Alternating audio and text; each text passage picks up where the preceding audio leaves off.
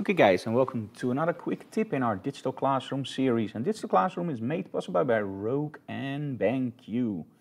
Hey guys, we all know laptops, right? And some of you guys may work with an older laptop. And what is the main limitation of laptops? It's speed and power and memory and, well, so much more.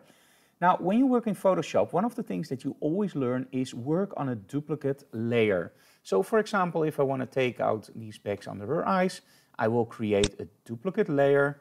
There we go. And then I will take out the bags under her eyes, check it and work on. Now, especially if you save all your layers, this can add up really fast.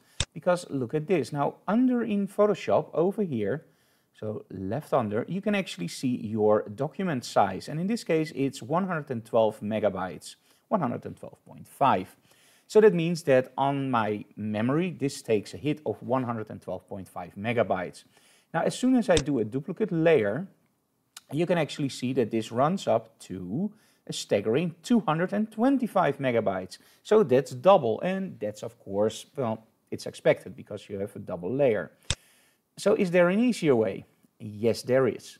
Now, all your clone tools and your adjustment tools and whatever can be used on all layers. Now, what do I mean with this? Now, watch this. Let's go to 100% and let's take out the bags under her eyes. Now, of course, we want to make sure that we can change it and move it around or go back or use layer masks or whatever. So I need a new layer.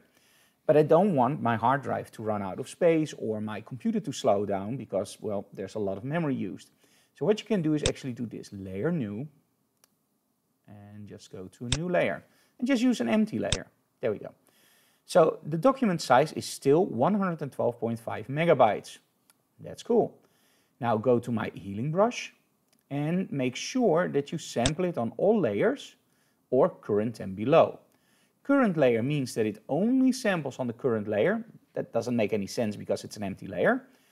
Current and below is if you have a really enhanced image, for example, with 6 or 7 layers, and you only want to do it on the layer below. And all layers, in this case, that's okay, and this one will also work. In all layers means you just sample on all layers. Now what happens? As soon as I start sampling, let's do the Alt key, and I'm doing this really sloppy because it's not about doing this nice. Okay, there we go. Let's take that one out. So I'm done now. Now look at my document size. It went from 112 megabytes only to 128. How is that possible? Well, very simple. Turn off your background layer. You can actually see that I only cloned this. So the more I clone, of course, the bigger the size will be of that layer because you're using actually extra memory for that cloning. It's still 128, so it doesn't add up really fast. But as soon as you do the more bigger areas, and again, I do this really sloppy now because it's only about this. It stays around 128. Let's do a little bit here. And here. And you see it takes a long time before it actually starts adding up to more memory. And this saves you so much time on your retouching because a computer that slows down will get slower. You have more chance of it crashing.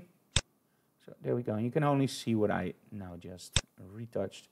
And of course, the cool thing is now I can actually use my opacity slider to get the effect less or more in. And that was our tip for today. So use that invisible saving space layer. Hey guys, thank you so very much for watching. Bye bye.